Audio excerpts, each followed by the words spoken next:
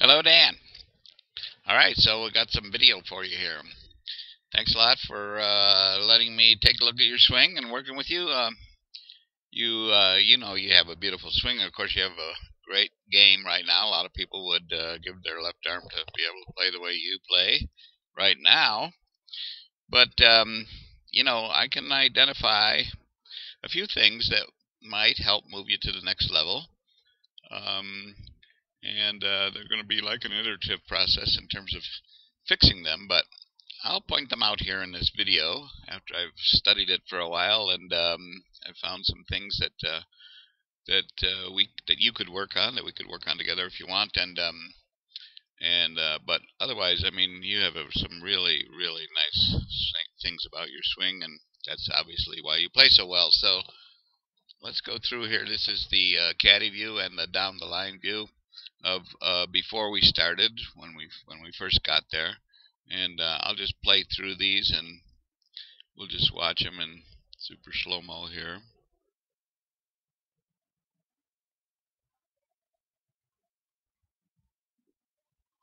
Pretty nice.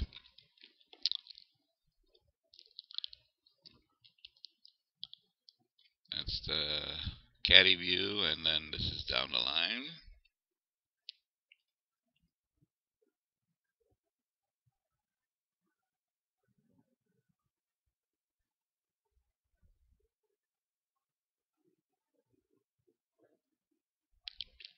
All right, so let's analyze a little here. Start out with this caddy view. First, I'm going to put a little cage around you here to see how we do in terms of keeping the body steady as it moves through the swing. The first thing that you do, as you can see, is you move back just a little bit. And your head turns, but this is not bad at all. This is, I mean, there's much worse than this. And as you can see, that what I look at the most here, let me just move this in. Forget about that one on the right, but this one on the left, on your right hip on the left of the screen. That's the most important. You see your hip does turn there, and your body weight moves forward a little prematurely, I think. It's sort of like starting right in there, and you haven't even come close to the top of the swing. It's almost like a reverse pivot, not quite, but then your body does move forward here nicely. But of course, we have that issue with the hands coming over the top, which I'll show you from the back. But this is right there. That's beautiful. That's beautiful. Look at your head is coming right back to where it was when it started. That's the key. And you've been able to do that through repetition. You start there, you move off, and then you come right back to there. So this position right here is just beautiful. Your knees are back flexed into the position they were at address, which was back here. Actually, they're flexed even a little bit more. I love this at the top. Your left knee is bent, your right knee is straight. That's great. And then right in here, that's great flex again. Great flexion again. You're coming down here. Now, one thing that we're going to talk about is I think we're losing some power here by staying down too long. See how far you're staying down here. At this point, the really powerful players, they start pushing up at this point. And I'll show you some drill. You see, here's where you start pushing up, you see, right there, but the ball's already gone. But starting right here, that's a beautiful position. That should be where your weight starts shifting up again. You start pressing up against the ground. And you see, because you don't do that, because you're coming straight through and staying crouched down like that, that's why, see that left arm bending here? That's why that happens, is that your body, it's an automatic response from your body trying to keep the club from crashing into the ground to bend that left arm. See how bent it is there? And your right arm is even bent at this point. So that's because you haven't gotten out of the flexion enough. So your flexion should, at this point, you should start extending more, and you do that by pushing your hips forward and and uh, and using the ground to push off the ground like you're doing here, but it's too late. So we've got to change. Remember, I work on kinematic sequencing a lot, and that's one thing in your swing that could really, really make a big difference, would be to start that lifting up process back there. And I'll show you how that could affect your swing and your contact. This is nice. You keep your head down still, but those arms bending like that, you're losing a lot of power there. Okay? So, and of course this at impact, see how your hands flip over here? At impact, we go like this, like this, like this. So instead of having that, instead of you're actually flipped over at this point, instead of having a straight line, like for instance at address position. Look at your address position. See.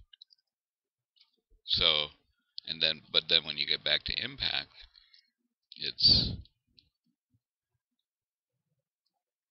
I don't have the actual impact frame, but you can tell that it's in the process of flipping your hands there at impact. Okay? So that's what we're going to work on right there. I'll get rid of all that stuff. Now let's look over here at the down the line view. Down the line view, first we'll draw a little circle around your head just to see if in fact, you're raising up at all. And then let's do some spine work here and see. Okay, so now this is good. See, so your head, see how it moves back a little bit there? So that means your whole weight is moving back a little bit there. And then it stays back, and that's where you're crouched down. See, you're crouched, and at this point you should be coming back up again, but you don't, and that's why you have to compensate for it by bending your arms on the through swing. But the inclination of your body stays pretty much the same, which is great. That's great. I would like to see that this knee straighten out a little bit more. It would allow your hips to turn more, and that's what's going to get those arms up. Remember that we would like the arms to be sort of at a perpendicular line to your shoulders. This is where your shoulders are, and yet where your arm really is down here. So, but then this is the move where you come up here and then see those hands. Let's just draw this here. Let's just draw this. We'll put a little circle here.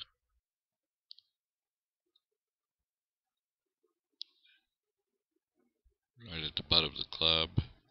Then one here. And then one there. And one there. Well, you can see what's happening. You can see what's going to happen here. It moves over here. And then here. And then here. So, that's the way your club goes. Look at that. Like that. So, you got a pencil line here. Like that. That's the movement of your hands. And so, you're coming up on a different plane than you're going down on. Now, this one that you're going down on is pretty nice, because we like to look at the club being parallel to the forearm here, and that actually works. You come from the inside anyway. That one you actually hit a little bit to the right, but all of that is good. But this move here, right here, is a tough one to repeat. So in my philosophy, it would be better if we just went, so your backswing would look something like this. You'd go straight up, and then you'd come straight down. So straight up, straight down, straight up, straight down. And even actually a little bit, you could be a little bit higher. Although you get close to, see, you get close to having this arm parallel to your shoulders after you make this move. But you can see it right there. Look at that. So it'd be better to just come straight up, straight down. So that's what I was trying to show you. Okay? So another way to look at this is to draw a couple lines up from the club straight up through here. Straight up through the club. That goes right through your waist. It's a little bit high, but... And then this one will draw through the shoulders. Now that should be the wedge in which the club and your hands stay. And as you can see, this thing starts out way low down here. Now it finally gets up into that wedge, but then it comes back down a different line. So you can see a tremendous difference in the way you take it back and then the way you come down. You see that? That loop at the top that's tough. That's tough. So I'd prefer to get it so that we go straight back, straight down, and that'll make a big difference. That'll make a big difference. Okay? So there's just a couple little tiny things that to work on. So let me show you this. What happens here when we did the drill here. We did the drill. I taught you the drill, and that where you can put your weight on the left side, and get that out of the way. Put your weight on the left side, and right here, we want to lean your hands forward and your weight forward. There you go. Alright, you really got this down. I hope you've been practicing this, because this is going to make a huge difference for you. Okay? So compared to your normal dress position, of course, your weight is transferred onto the left leg, and your hands are well forward of where the ball is. The ball is a little bit forward. I told you to move it a little bit forward in your stance. You had it back pretty far here. This is a classic way to flip the club, is to have the ball too far forward or too far back in your stance. So watch this now. This is the drill. So we're not talking about swinging this way. We're talking about feeling the impact position. So your weight's still on the left, still on your left side. Almost all of your weight, 90% of your weight. And look at that. Look at this. That's impact. Now look, it hits the ball first, and then the ground. The divot's in front of the ball. That's perfect impact. Perfect impact. Look at your hands are leading through. Now, I do have a still that I'll show you, that I'll put in, that, let me just, oops, never mind. Let me try this. Okay, hold on a second. Okay, that's a still of the actual impact position right there. I can't draw on this, but I did pull this frame out of the slow-mo video. That's what your impact looked like, the actual frame of impact. So that's like beautiful. Let me show you on the other one how that works. So in this case, we come straight down. Look at that. Straight down. Now if you draw a line between your eyes and the club, notice how far out your hands are. Let me go back one here. Draw a line between your eyes and the club. See how far in front your hands are. Now we go over to the way it used to be before you learned the drill. And if we draw this line now, you can see that your hands are on a line in between, because your head has moved back so much. You do keep your hands on a line in between, but this line here goes like that as opposed to like that. Now there's a big difference in power right there. Right? Look at this. This is nice right here. It's beautiful. Your hands are in front of the club head, and the ball's already gone. So remember, if we looked at that, if we look at the actual picture of impact, which is right, which is right there. Try this again here, there, which is right there. That's beautiful. Your hand's way in front of the line of sight in between you and the ball, and even a kind of a reverse type of flip there, which is perfect. That's perfect. So that made a big difference. You've really got that drill down nice. And in addition, we worked on keeping it that way throughout the swing, so that at from here, if you look to the club, your hands are in front. Next frame, your club, your hands are in front. Next frame, to the club, your hands are still. Now on the line, that's beautiful. See, so you're not taking any chances of flipping there. At this point, now they get slightly behind. So, but this is all beautiful. Remember that picture of Ben that I showed you, that where his arms are straight, the club is pointed at the target. Look at this. That's pretty darn good. You really got that drill down. So you practice that drill. That's gonna be just key for you. Okay. And okay, so the drill is great. The other thing I wanted to show you was that when we use the stick, the orange whip. I'll just play through this a couple times here. The orange whip. Hold on. Move this to the center here a little bit. There we go. This was the other thing we were trying to work on, is that thing at that move at the top, and I told you could do that. You could fix that move at the top by moving your hips first. The orange whip, look at that.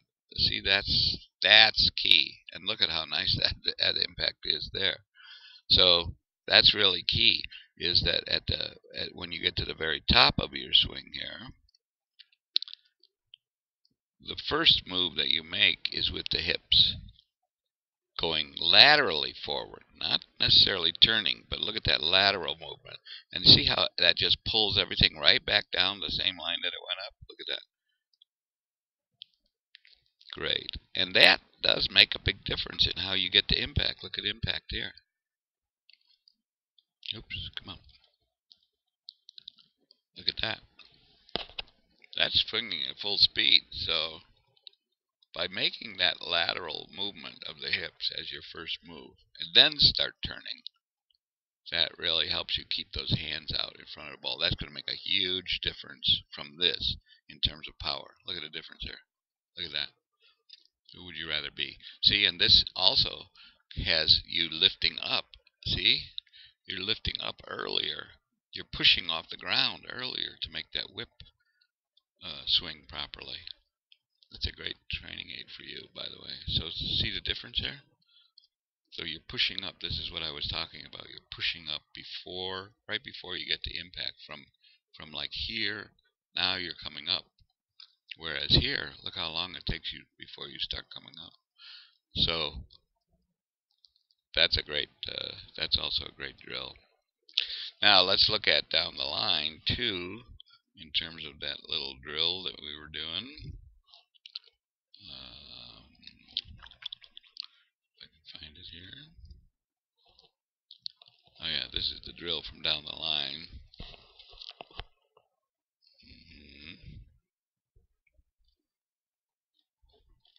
It's a little short drill. If I wait on the left.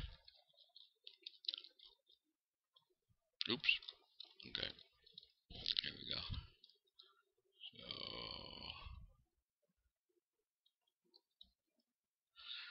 Look at that. See how your hands. Now, when you do this short swing, there's no movement of those hands in any kind of a circular manner. You come back down, right down the same plane. You go up.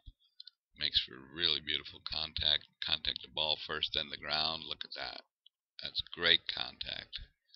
And we said, wow, after this shot, because it was really nice. Okay.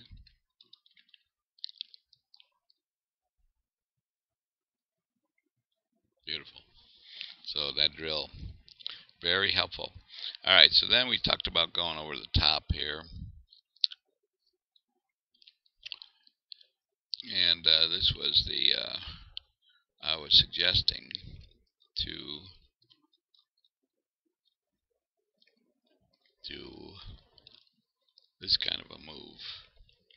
That was a little high. The first one was a little high. But here,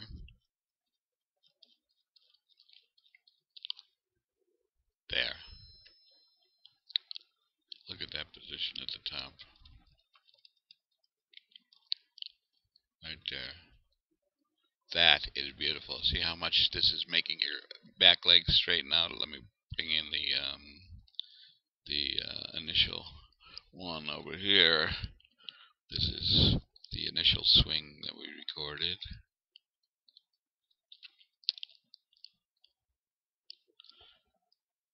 Initial swing. Oop. That's where you started. That's where you started right there. Look at the difference here. I mean, that is... See how much more bent your left leg is here when you stay down like this, as opposed to this. This is turning your hips. Look at how much more your hips have turned here. That translates into power, man, right there. That's a big difference in your shoulder turn here. And your shoulder, look how perfectly your shoulder is aligned with the angle of your spine. Look at that. Look at this. It's beautiful. That's a beautiful position, as opposed to this, which is cattywampus to what your spine is. This is everything's in balance here. It's like, you know, the equinox. Everything is aligned properly right there. And this almost straight back leg versus this kind of a thing. This is really a beautiful position. So that's the one that I encourage you to practice several times getting into prior to swinging. And what happens then when you do swing, I'll show you, is this one here.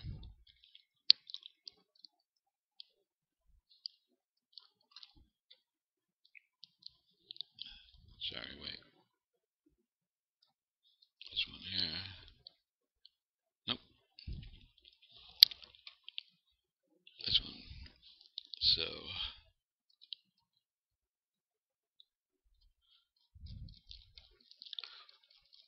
watch this now. This is your swing after we worked on all this.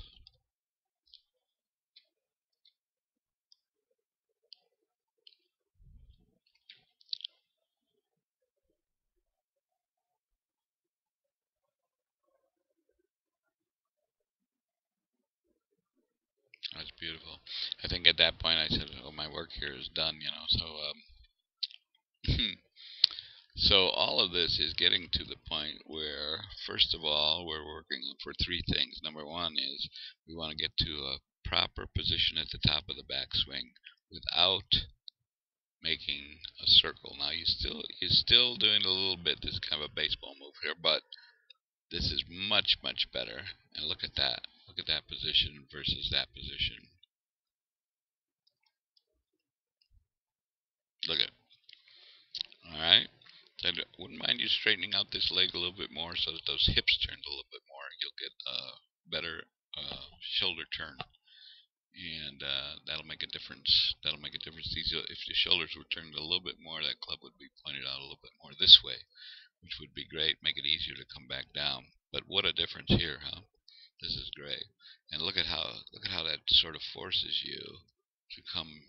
There's still a little bit of looping there, but mostly you're coming right back down the same line. Way better than here. Way better than when we started. Right? I mean, that's just a big difference here. Look at that. Oh, that's a transformation right there. Alright, so then get into impact position. Here you can see you have a much less tendency to flip the club here. It's hard to tell without seeing the frames in between, but the next thing I would want to work on with you is to start transferring the weight, to start lifting up, pushing off the ground at this point, so that you didn't have any tendency to bend those arms on the through swing. But that's really pretty there.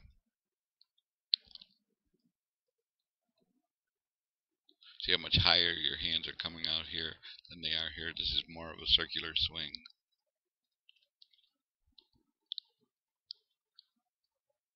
Excellent.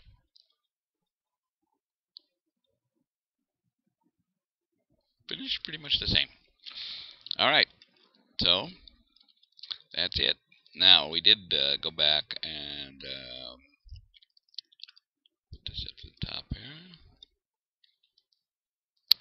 I just want to take a still here of this position at the top. I'm just going to take a still of this so I can use it. Alright, so the other thing, we did go back and I did shoot one last shot of you. Oops. One last picture of you from the front. And after we worked on the backswing and that whole issue, and I did want to show you that he did kind of everything. I like the bump of the hips here. This is all looking good. That takes place when you get the club to the right place at the top. But you still have a tendency just a little bit to flip, but it's not nearly as bad as it was in that first shot. Remember, that first shot was really flipped, but this is great contact. You see, you do hit the ball first and then the ground. This was a great shot, this last one we left at. And but there still is just this tiny little tendency to get the club coming in front of the hands. Not too bad. So definitely not as bad as it was when we started.